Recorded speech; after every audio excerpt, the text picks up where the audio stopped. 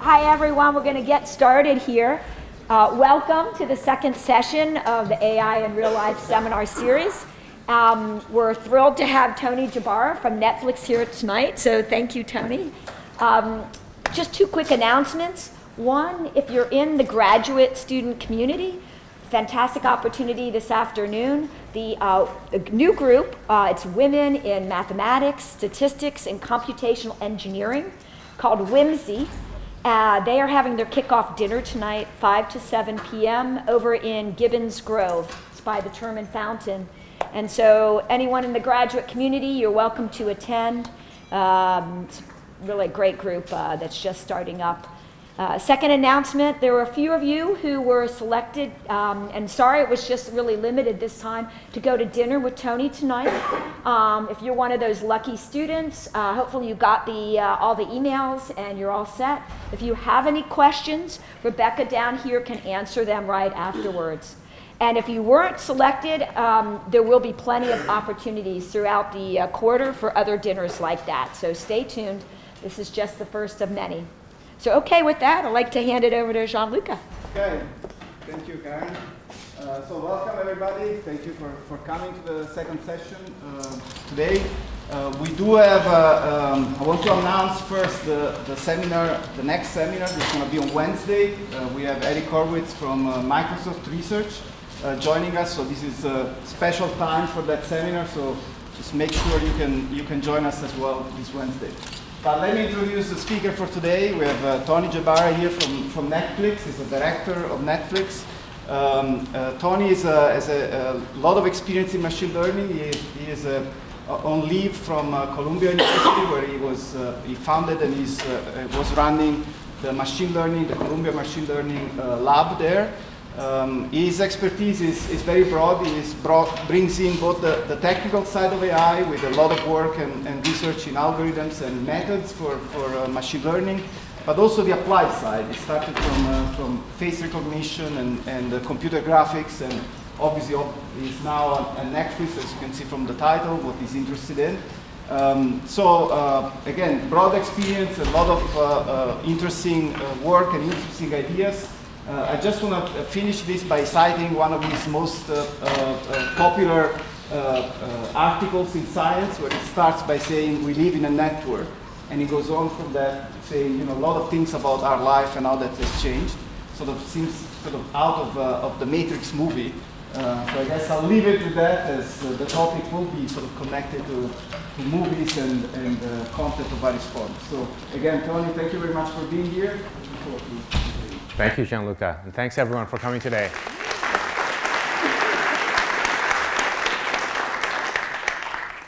Great, thank you. Today I'm excited to tell you about a few things that we're doing at Netflix. Think of these as kind of 3 vignettes of systems we're working on that seek to use AI and really machine learning to help improve the product for over 100 million subscribers, and how to make it more personalized so that you get recommendations and you get an experience that's really tailored for you. And so we have an expression at Netflix: we don't have one product, we have 100 or hundreds of millions of products, because each person gets a very different experience. So let's go back 10,000 years ago to what really is, I think, the kind of root of storytelling, which is caveman drawings. And storytelling really is part of human behavior. And it's been going for thousands of years strong. It's a way we share culture. We teach our children language. We kind of socialize and bond. And it's really kind of fundamentally what what distinguishes humans from animals. And storytelling, if you think about it, I'm telling a story today. I'm using PowerPoint. 10,000 years ago, people would be using, let's say, cave drawings. But one key aspect of it is there's a two-way communication. So there's the person telling the story, but then there's the audience who's paying attention to that person, maybe laughing at a piece that's funny or tuning out to check email at something that's kind of not so interesting. It really is these two arrows of communication. And so that lets the storyteller realize what is good about that story, what's compelling, what sub-audiences like that, and what that part, and what sub-audiences don't like some parts. And so we've changed storytelling since then. through the invention of the printing press. And so in 1440, Johannes Gutenberg says we can take storytelling to the millions by printing the stories rather than having someone in an auditorium or a cave telling that story. And that scales things up dramatically. But one thing that's lost is we're missing that feedback blue arrow. The audience gets to read the story, but the person who's communicating that story and sharing that experience doesn't know what's resonating, what's not, and how to improve storytelling. Things got even bigger scale and went to the billions when we switched to TV in 1927. And now, we have billions of people throughout the world who are seeing stories. But again, it's one blue arrow. We don't really get to see that feedback loop of what is interesting about that story, what parts are people tuning out from, and what parts are they choosing. So at Netflix, and through the introduction really of streaming video on demand, everyone can watch whatever they want, whenever they want. And it's a kind of large-scale global channel of communication. But it's also another feedback arrow back, because now we can start seeing what each kind of account is interested in. What shows are they watching? What are they fast forwarding? What are they hovering over? What are they giving thumbs up to and thumbs down to? So that kind of closes the feedback loop that we lost when we went to millions and billions as we scaled up. And now we can see how we can improve storytelling and really personalize the experience so that each person gets the best story and set of stories for them, and even kind of ways of explaining and communicating why that story should be of interest. And I'll get to that today. But we like to think of it as machine learning really gives us a unique product for each customer. And so now it's in 190 plus countries, over 100 million members. And we think of it as over 100 million personalized products, not just one product. One of the goals of a lot of Netflix and machine learning is how do we improve the amount and engagement members have with the product, and how do we make them retain and stay happy with their subscription and keep giving us their valuable money at the end of the month saying, that was good, thank you, let's renew for another month. And so machine learning really drives a lot of that personalization, which is essential to increase engagement and increase retention. We have a number of machine learning systems here that help build this personalized page for this user. For example, we like to look at the thousands of movies and TV shows that we have in your country or wherever you're streaming, and figure out which ones are the best ones for you. So how do we personalize that ranking and say, this is the #1 movie or TV show for you, this is the #2 one, and so on. So that's a problem we solve for each individual user and try to give the best ranking. Another thing we like to do is, once we know that ranking, how do we present it to you on a page that looks sensible, where things are clustered and organized into rows, and so you can navigate and find what you're looking for. That also is a machine learning algorithm. So how do you turn that ranking from 1 to whatever thousands into some kind of organized page like this? How do we promote things that are new to the service, we don't know much about, but we think should maybe resonate with some people, and kind of start off some shows with trailers and billboards to get you to give it a try, and that's personalized promotion. Today I'll talk also about personalized image selection, because one of the main problems we realize is when I give you a ranking and I say, here are the best movies for you, most people say, why? Why is this movie good for me? You have to explain the why behind the recommendations. And so we modify the imagery behind the movies we present to you to kind of give you the connection or the gateway point for you. And I'll talk a little more about that later. Then there's other aspects. How do we do search better by learning collaborative search? How do we personalize messaging?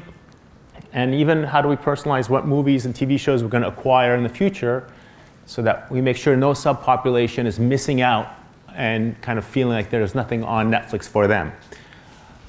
Okay, so I'm not going to go through all the different techniques we use, but here's kind of a quick set of textbooks we like to have handy on machine learning. Several of these are classics, and we really are not committed to any one machine learning method or AI method. So you'll see a lot of buzzwords here, from things like deep neural networks or neural network learning to Bayesian nonparametrics matrix factorization, clustering, Gaussian processes, bandits. So again, we like to think of the entire plethora of machine learning, whatever can serve, the end user the best. Okay? And similarly, platforms-wise, clearly there are some platforms that are really super scalable. How many folks have heard of Spark? Hopefully most of you. That's kind of a great platform for going to large-scale distributed machine learning solutions. But a lot of these tools are, again, things that I would suggest you look into in TensorFlow, or some other techniques in scikit-learn are used quite often. So what's happening is there's a little bit of a consolidation of a lot of the machine learning techniques within these software packages. And so a lot of these are kind of key, let's say, stepping stones into the exciting world of machine learning in practice and in industry. So I'll give a couple of vignettes. Let me start with one of how we actually rank the catalog for you. Again, because most people don't have time to really browse for the next movie. They've got 10 or 20 seconds after a long day at work when they sit down and they say, let me see what I can find to watch. That's a small window of time. You can only really consider 20 or 30 options. And so figuring out what those 20 or 30 options that are best for you are, out of thousands of possibilities, that's the goal of collaborative ranking. We're really trying to predict what you're going to want to watch. And here's where we were in 2006. We started this thing called the Netflix Challenge. How many people remember this from 2006? So a few of you, this is kind of now feeling a little prehistoric. I don't think any of these movies and TV shows were around back then. But anyway, what we had was people giving star ratings to the movies and TV shows they were watching on Netflix back then. We shared a data set, and we said to people, can you try to predict held out star ratings for some users where we've hidden some combination of movies that they have seen and they have rated, but we won't tell you that combination. Use what you have available in terms of other stars to predict held out stars. And so this was a great challenge. One of the problems with this is it's very aspirational. Stars are kind of aren't really capturing human behavior, really. It's people communicating kind of what they think we want to know rather than what they really care about. So everyone gives Citizen Kane 5 stars, but nobody really wants to watch Citizen Kane. But this was a great, exciting challenge, and one of the techniques that it really led to was this idea of matrix factorization. So if you go back, this matrix of users cross movies, where each element in that matrix is a number, like 3 stars, 5 stars, and so on, you could think of that's a big matrix. And one technique that really kind of was spurred by this challenge was this idea of taking that big matrix of ratings R and figuring out how to rewrite it as a product of 2 skinny matrices, U and M. And if you could do that well, actually, that would help improve your performance on the Netflix challenge. And so this kind of really grew and blossomed as an area of machine learning and other types of kind of applied mathematics. It also led to kind of probabilistic versions of matrix factorization, where techniques like multinomial topic models were basically going after the same problem, but rather than thinking of it as a kind of linear algebra decomposition of a matrix, you could think of how do I represent this matrix as probability distributions, where there's a probability of watching every single movie. And that's kind of a non-negative type of factorization, if you think about it that way. And then we moved away from star ratings. Like I told you, that's too aspirational. And now what we really look at is how people are actually consuming the content. And the matrix really is, did this user watch Stranger Things, yes or no? And you can imagine this is a big binary matrix, really, at this point. And one of the users can be represented as a long binary string of things they watched, things they didn't watch. And it turns out watching is much more realistic a data source than giving things stars. It takes 2 hours to watch something. It takes a second to give it a star. And in that 1 second, people might not be really capturing what they really feel. And so this is, we think, a much better representation of what's really valuable to the user.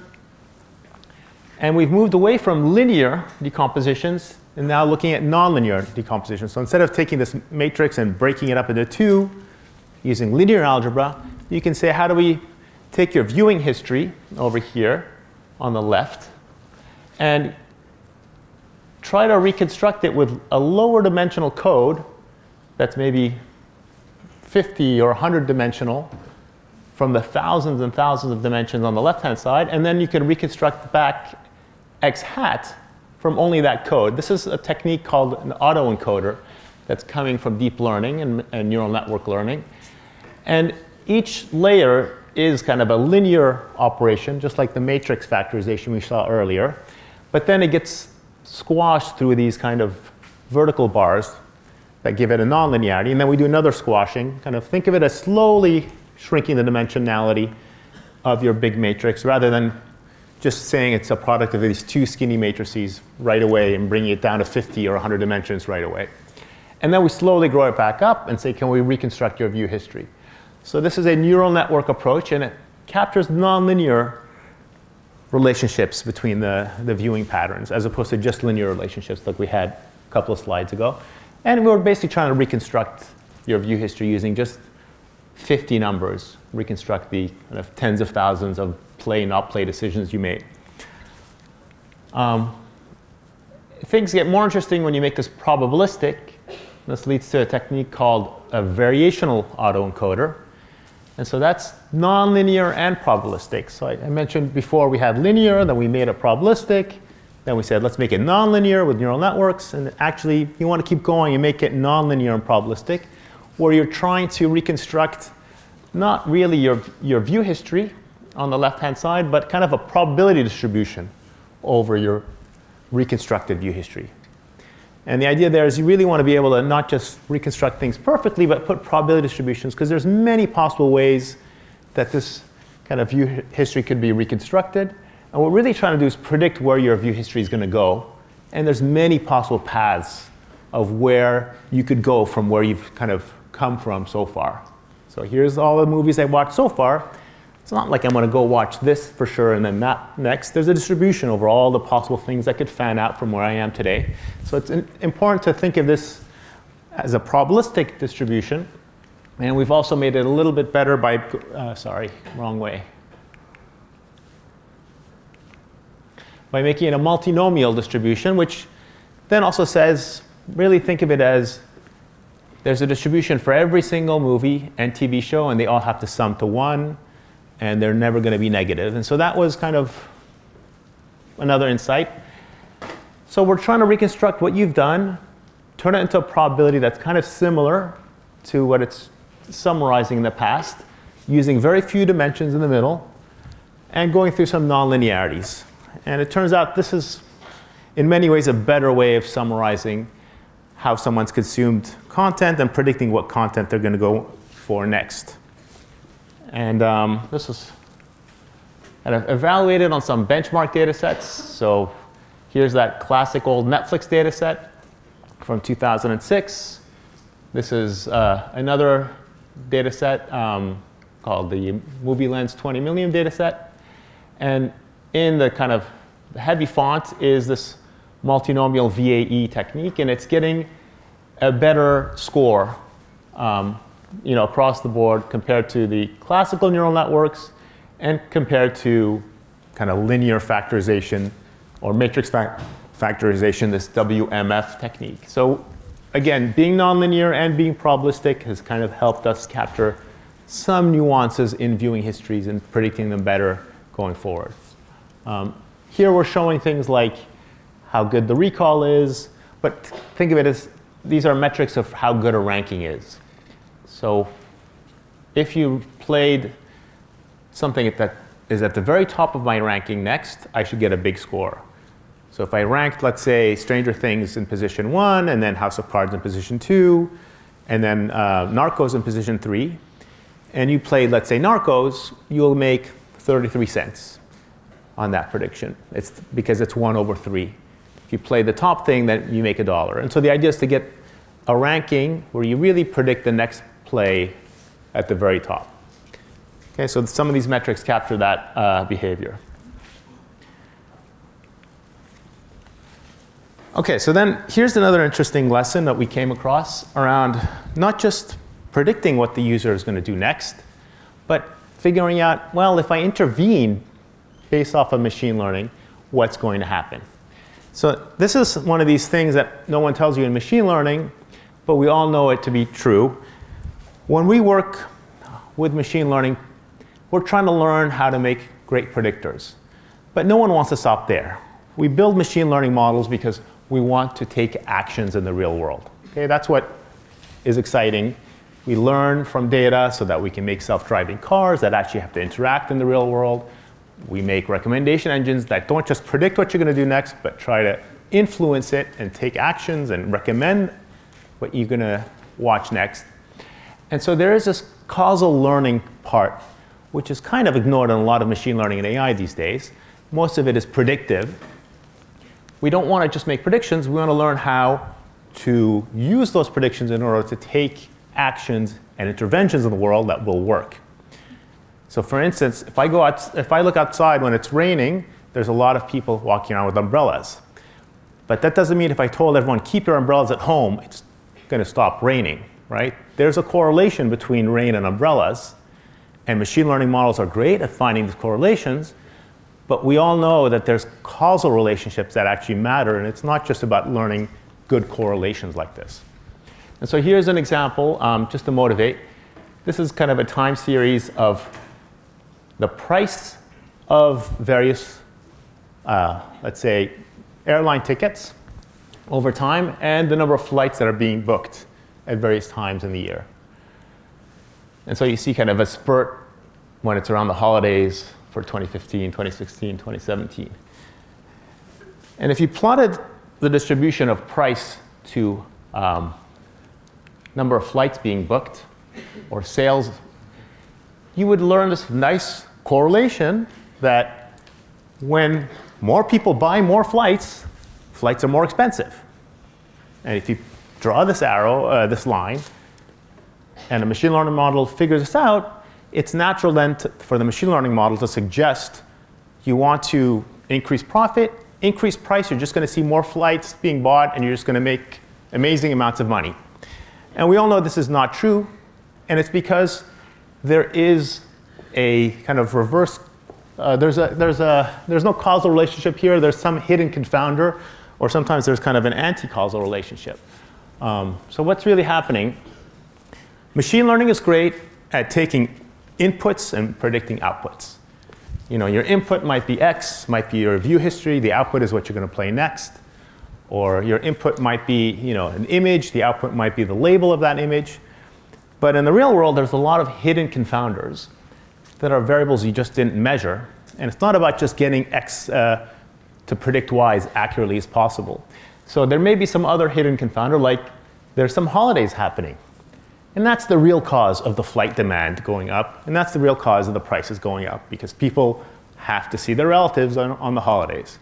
Or there may be conferences, you know, so it's not something that you knew about, but there may have been a major conference happening in San Francisco that weekend, and everyone has to attend that big conference, and prices shoot up, and demand shoots up. And so if you just learn y equals f of x, no matter how good that f function is through machine learning, you're not going to be actually solving the real problem. So we realized that, you know, without knowing all the possible hidden confounders, you're going to get the wrong answer. And one of the things we've realized is this happens a lot with our messaging. And so messaging is an intervention we do. We email people, here's some new titles you should watch. They just got added to the service. Or we send you kind of a pop-up on your apps, an in-app type of notification or a push notification. Or, you know, you should watch this tonight. It's a, you know, a new series we think you'd like. So it turns out we have, let's say, algorithms that are already in place, which are sending messages and deciding which channels and what to tell you about. And we can, as a machine learning team, go and study what's currently happening. Look at what messages have been sent and what behavior did they elicit. And if you're not careful, though, this causality problem will come back and hurt you. And the reason is there is a hidden confounder. it turns out when you send more messages, it looks like people watch more. But the reason really is people are just more active on the internet at both those times. So people are more likely to open their emails and pay attention to your messages because it's not 9 to 5, but let's say 5 p.m. to 8 p.m. And they'll look at their email, they'll pay attention to that pop-up. But that's also the time when they're going to actually watch anyway. So the message didn't cause the watching. What caused the watching was it's the afternoon, I'm done with work, and it's not bedtime, it's not midnight. So it's causing the watching and causing the actual email reading.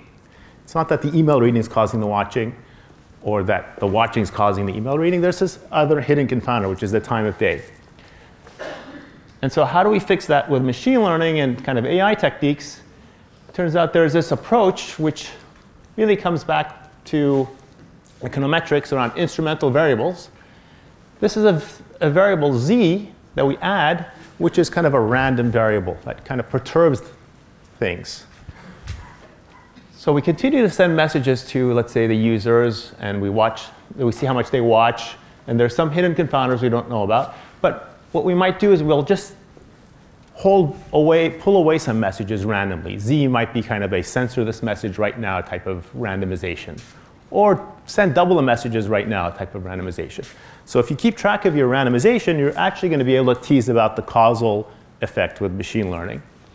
And the technique that we're looking into is this technique called two-stage least squares, which actually tries to do two stages of machine learning.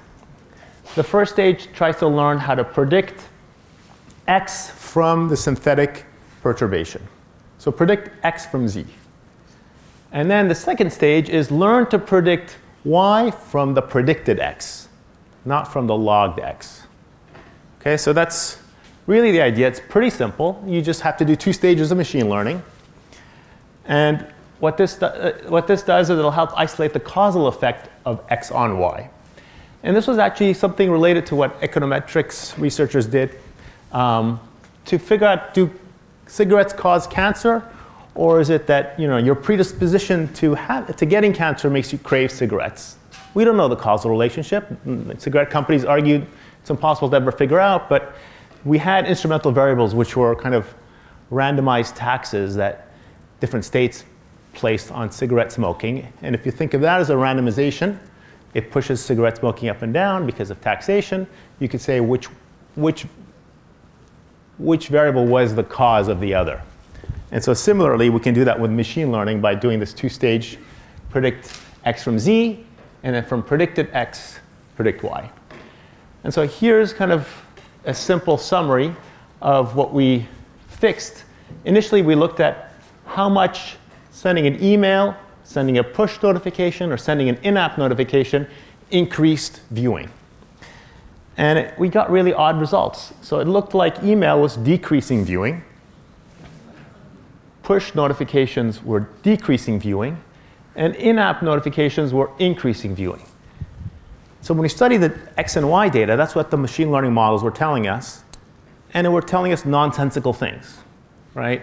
The business partners will ask you, well, that doesn't make any sense. I want to know what's better, email, push, or in-app for getting people to watch more. And you're telling me some of them are actually negative?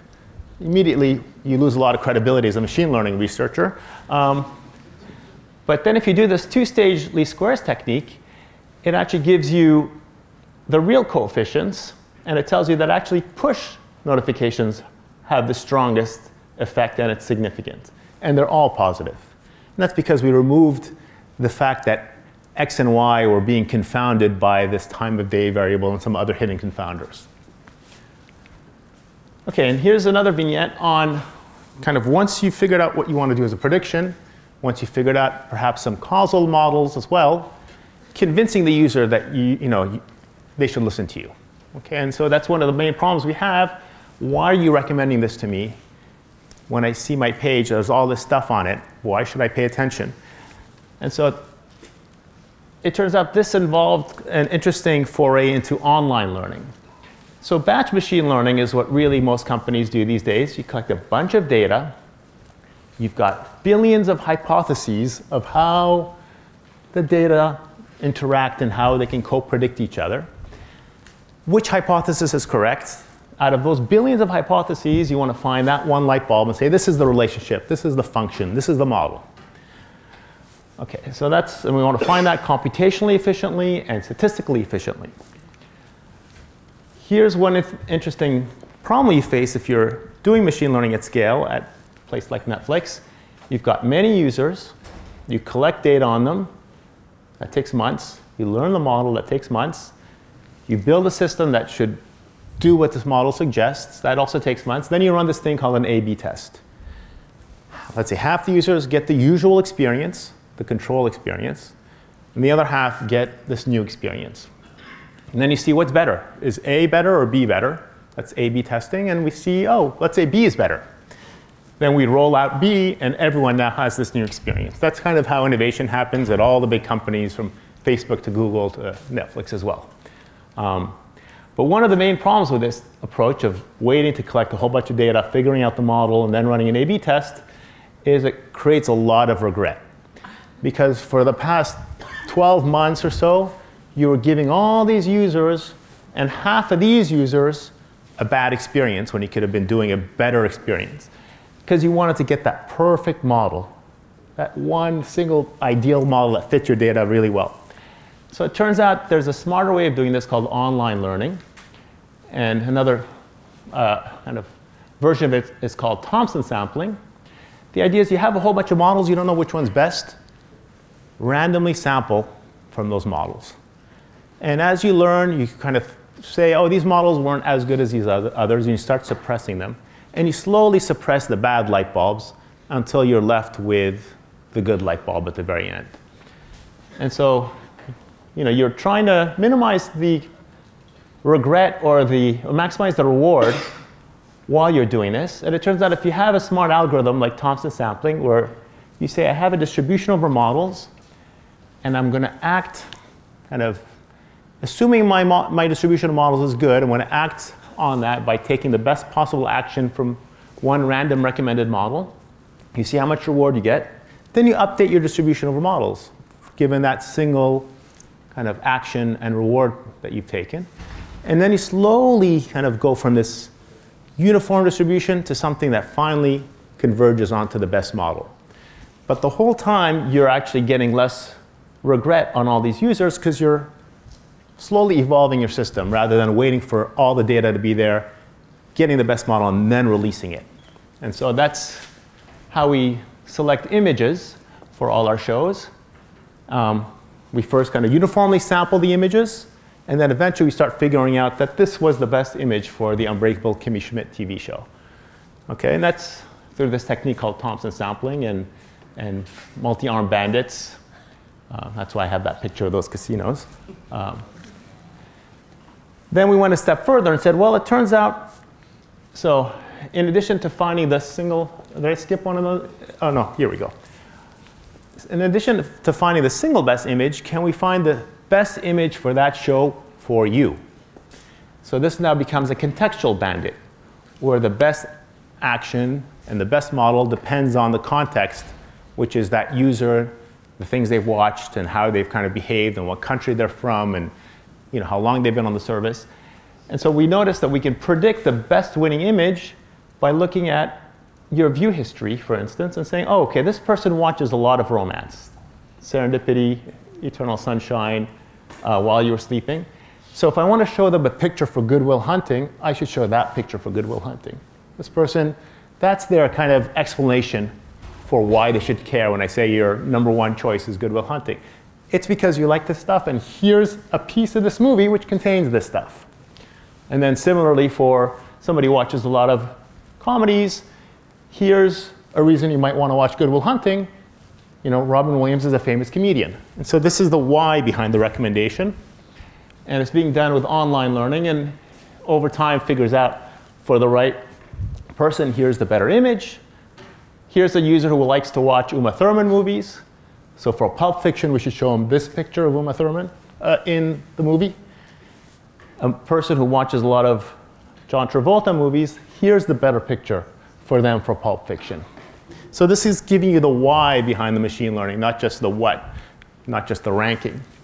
And it turns out this increased our accuracy over random, let's say, image choice, or curated image choice even, when we asked Hollywood people, what do you think is the best image for this movie or this TV show? The yellow is the kind of per country online bandit, and then these two others are contextual bandits that actually change the best image for that movie or that TV show for you. And here's a video.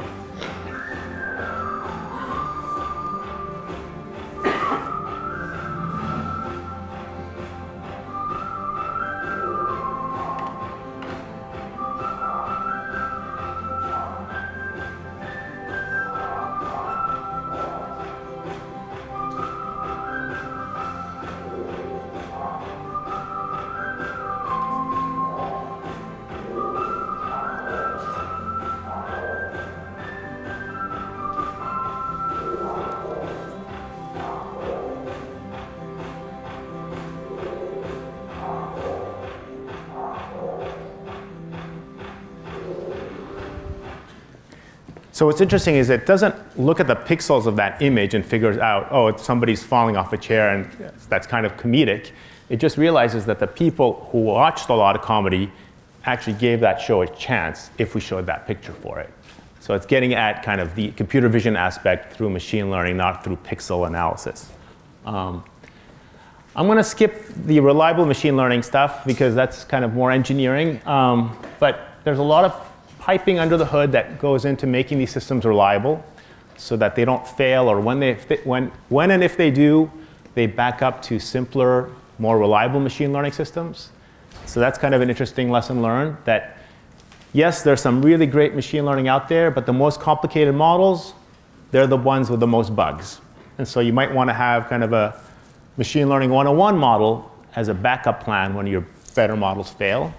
And we do a lot of graceful degradation. I'll skip through this. But again, monitoring all our systems and gracefully degrading them and retraining all of them daily is kind of part and parcel of machine learning, which is really becoming now also an engineering field because of the large-scale components. And let me instead spend some time talking a little bit about some ethical aspects of data science and machine learning, and some of the things we struggle with at Netflix because we are working with, again, sensitive data on a sensitive problem. So one of the things we really have to always focus on is how do we do fair A/B testing?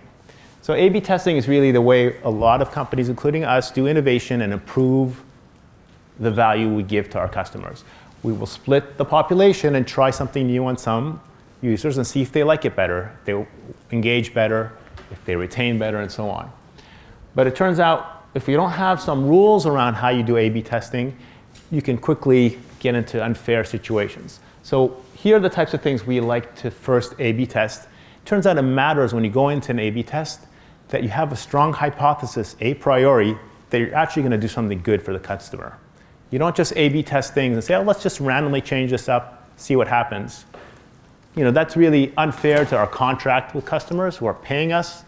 We really say, let's try to see new treatments and use new kind of product variations to improve the service for them. That's part of our agreement. We also will sometimes think something's going to be neutral on customers, but has some other benefit. For example, it makes the engineering systems more reliable, or reduces cost, or reduces other types of friction. We also allow users to opt out and say, I don't want to be tested on. I just want the vanilla Netflix. Don't try kind of giving me new things that might be better. We also don't like to do A/B tests if we hypothesize that it's actually going to degrade the experience, even if we think we're going to learn from it and maybe one day invent something much better.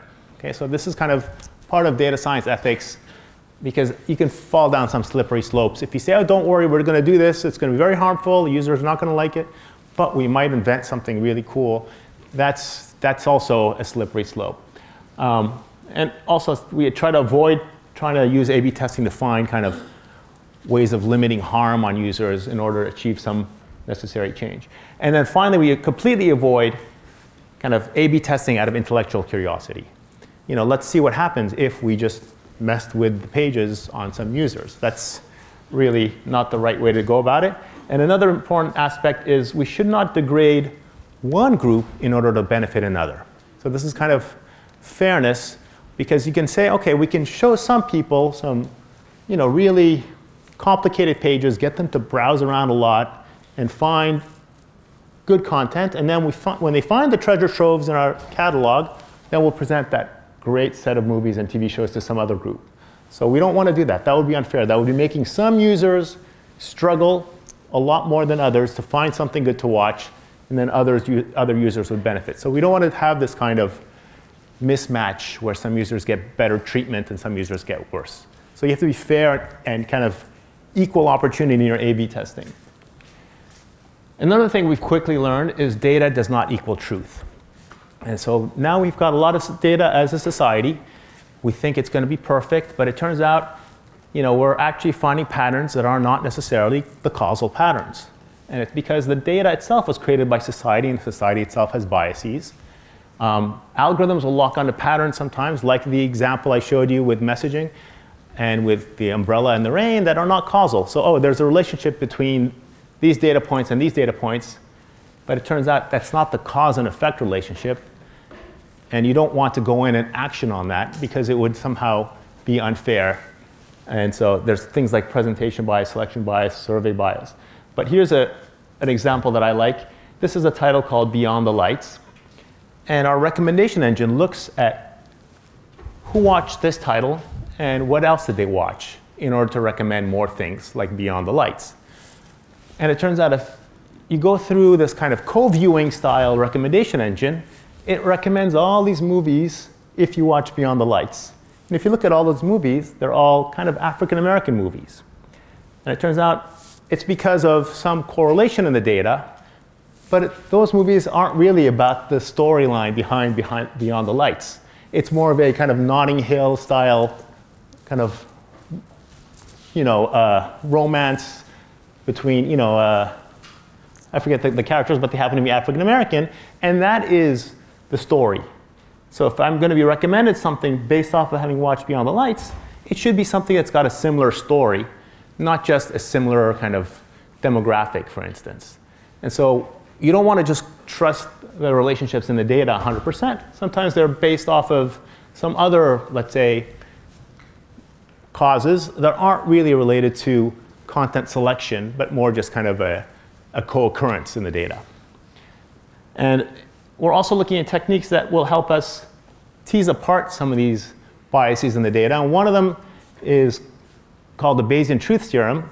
And it'll help answer questions like this. So if I ask this audience, what is the capital of Illinois? So since we're in the US, most of you say Springfield. But if you collected data across the world, you would get a lot of people saying Chicago. And you get some people maybe saying Aurora, which is, potentially. I haven't run this survey, but I'm pretty sure Chicago would be the winning answer if you just did a web survey that worked worldwide and everyone could just click on it, because that's the most recognized answer. And so how do you avoid kind of popularity becoming the source of truth? And how do you tease apart really what's the truth in the data beyond kind of this simple count all the answers and that's the best possible action to take? So there's techniques by Dan Prelek and others around this that we're looking into as well. But again, to summarize, machine learning has great opportunity to be a great platform to personalize a product for all individual users, to make great recommendations. And there's some core lessons to learn around how to make sure you're learning causal relationships, how you're kind of building your machine learning online so you don't kind of wait for the data to all be there. How do you make reliable machine learning systems that are engineered to kind of degrade safely and reliably if they have to, and fall back to reasonable models when they don't work, and also how to make machine learning more ethical from a data science ethics perspective. And one last plug is to look at research.netflix.com, and we've got some great positions there on the data sciences front for PhDs and other graduate students. Thanks.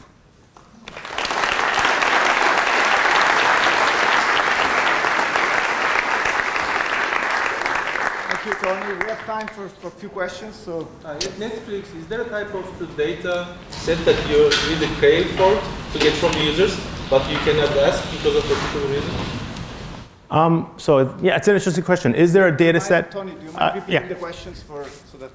Sure. Is there a data set we'd love to have at Netflix that would be impossible to get? I mean, there's lots of these types of data sets. We'd love to know why you didn't enjoy that show, or why did you stop watching right now? Is it because you didn't like it, or because dinner was ready and it's time to go grab a bite? And so there's infinite amounts of things you'd like to get from the user, more data, more feedback, but every one of those kind of data points has a cost where you're taking away time from that user and limiting their appreciation of your product. And so we've realized that you want to minimize friction, minimize the amount of delay and the amount of extra steps the user has to do to get to what they want, but then try to learn from that minimal interaction the most you can for your machine learning models. Yeah, question over here. How many hashtags or tags for a single movie you have in general, and how do you create them, other than just a user viewing pattern? So interesting question. How many tags do we have for a movie? And I guess other types of descriptors in addition to what our users are doing and viewing? That's a great question. We've got lots of people at Netflix who add an additional layer of metadata to our movies and our TV shows with things like what genre and what happens, who's starring in that movie. And our algorithms definitely use that information. But this is a very laborious process. You can think of it as a bunch of experts who really understand the industry from a creative perspective, sitting there annotating with all these possible tags. It's a kind of a business cost for us, but we have a lot of manual annotation and human labeling. It's not just all unsupervised. Yeah. Yes, sorry, you go ahead. Do you find any differences in the algorithms that you use because you're subscription as opposed to YouTube with advertising? So great question. We're a subscription service. We're not an advertising service. So we really try to have algorithms that maximize, let's say, long-term value. We're not going after the quick clickbait types of things where you can make that penny or fractions of a penny just when someone clicks and goes to a page. And so we really have to think about not just getting you to click on that movie, which is sometimes easy. You can just make the movie blink and be really bright, and people will click on the brighter stuff than the darker stuff just because it's easier to hover and click on it, and that's clickbait. We're really looking at how do we measure kind of a long-term value from the users. So not just did they spend an hour or two watching, but did they somehow really enjoy it, and are they going to retain next month and month after month, versus just there was some eye candy there or something salacious and they just clicked on it because of that. So we have, let's say, a much longer term as a subscription service kind of value functions that we're trying to estimate for our users monthly instead of, let's say, by the seconds. Yeah. What's your sample size for A/B testing? That's a good question. The sample size for A/B testing really depends on the effect you're trying to, create. If you do something that's really radical, it's affecting the service in every aspect of the page, you can have a smaller size A/B test. If it's something that's subtle in like how do you change the continue watching row, and that only appears kind of sometimes on some people's pages, you really need kind of millions sometimes. So it will vary, but it can go up to the millions for different cells in an A/B test, for instance. Lots of questions. There was a question up there. Hi. Going back to the image selection part, I'm interested to know how do you get these thumbnails, and did you ever use like your machine learning to influence creating new thumbnails for movies? How do you make sure that it's true to the actual content of the movie? So that's a great question. A lot of our thumbnails are, built by creative teams, which will create the thumbnails, make sure that they look right, are not blurry, and they're kind of high quality thumbnails. We're also doing high quality kind of billboards, which are much larger as well, and using similar personalization on the billboards, and even kind of trailers as well. But we're moving to a situation now where we'll find, using computer vision, automatically good candidate thumbnails from the actual video. But that's, there's many more caveats there. You need a computer vision system that figures out this is a good shot. It's also has to follow some rules. You can't show certain types of things.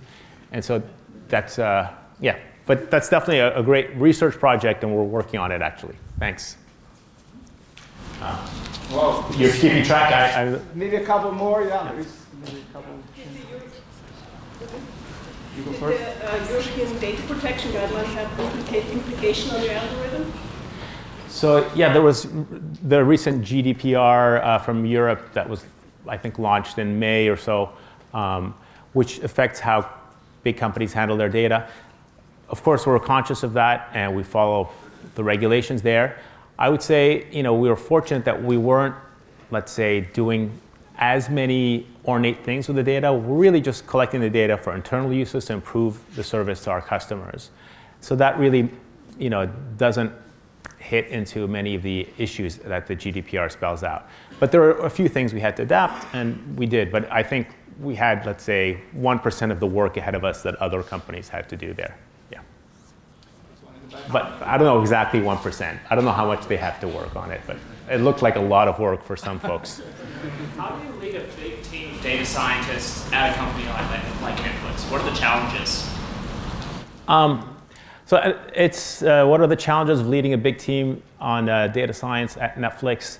There are challenges because you have to really, it's a cross-functional role. You have to work with people on the product side. You have to work with people on the creative side, people on the engineering side, on the A/B testing side, even data engineers, which is kind of a new kind of team, which is really in charge of collecting the data, storing it, logging it, providing it as reliable feeds. So I think you have to understand that you're part of an ecosystem.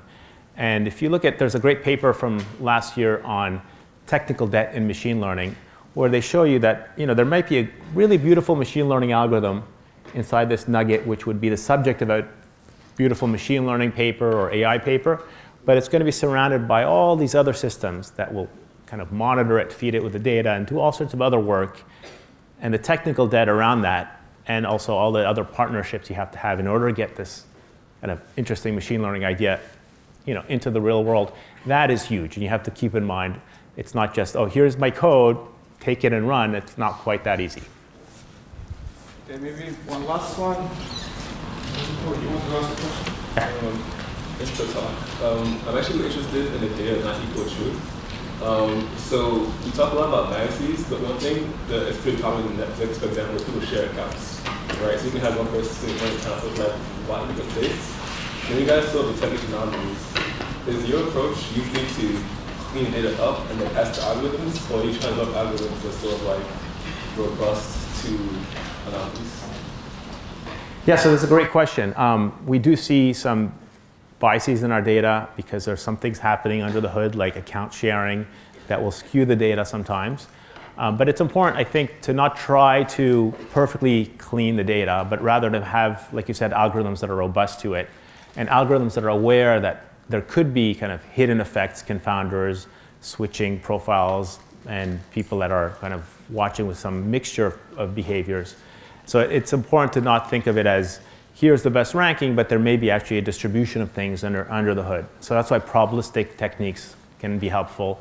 Also, we're very aware of this production bias problem, which we always work towards, which is, did you watch something because we recommended it to you or because you really wanted to see it in the first place? So there's this chicken and egg aspect as well that we also have to work on. So there's many causes for someone watching something. It could be because it was them or someone who kind of came over and used Netflix that day as a visitor, or some account sharing, or because it was over-promoted and we just put it too prominently on the page. So we have to have algorithms that are robust to all of these sources of variation. Okay, maybe I'll take the last question, actually. Sure. Are we going to have another Netflix prize, or? Oh, very good question. Are we going to have another Netflix prize? I think at the end, it's it's hard to share the data. One thing I can imagine in the future is, the data may not be what's getting shared, but the algorithms are easier to share. Sure. And so in an ideal world, people would say, okay, here's my algorithm. I'm going to put it on GitHub. People can try it out and get back to you and give you feedback and say, oh, we tried this out, or it's published. So I actually like that model better. And if you think about it, it's much more compact to share a piece of code. And there's other, obviously, issues around every kind of sharing, but sharing terabytes of data versus sharing, kilobytes of code, I think that it makes more sense to go one way versus the other, let's say. Okay, well, let's thank Tony again. Thank you.